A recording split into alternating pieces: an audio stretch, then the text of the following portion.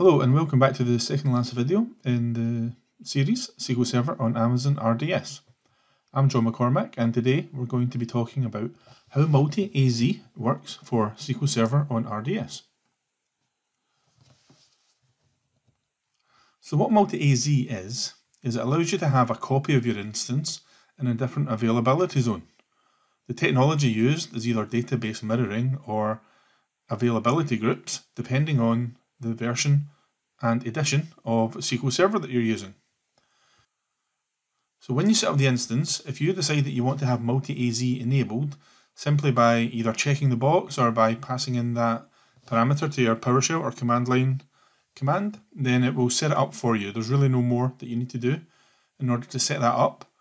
It's available in Standard or the Enterprise edition of SQL Server, so you won't get it on the free tier, unlike the Web edition or Express edition.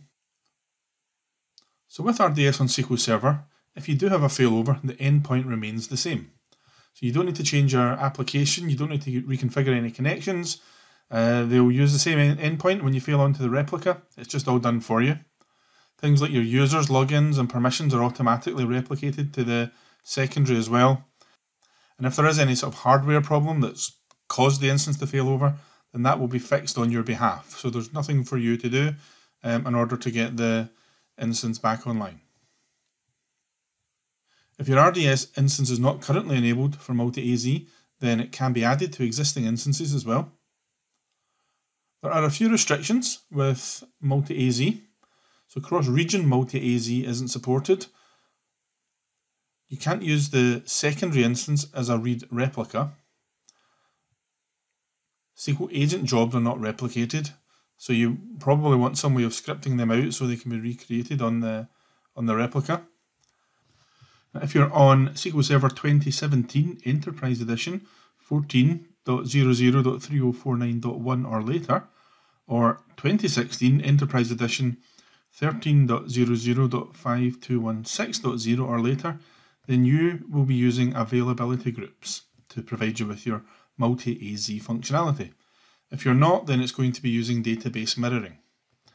If you're on an instance that has mirroring and you're now eligible for the availability groups, then you can make that change if you so desire. You can't rename a database when multi-AZ is enabled. So first you need to turn off multi-AZ temporarily, do the database rename, and then turn multi-AZ back on for the instance. That covers the main points with regards to how multi-AZ works for SQL Server RDS. What I would urge you to do is read the link on the blog post. It has a lot more information on it about all the ins and outs of using multi-AZ and how it works. There's no point in me adding them all to slides or reading them out verbatim, but if you click on the link and read the post, you'll find some really useful information there. That pretty much concludes this video. The final one, which is out tomorrow, is all about monitoring your SQL Server RDS instance using CloudWatch, so I'll see you for that one.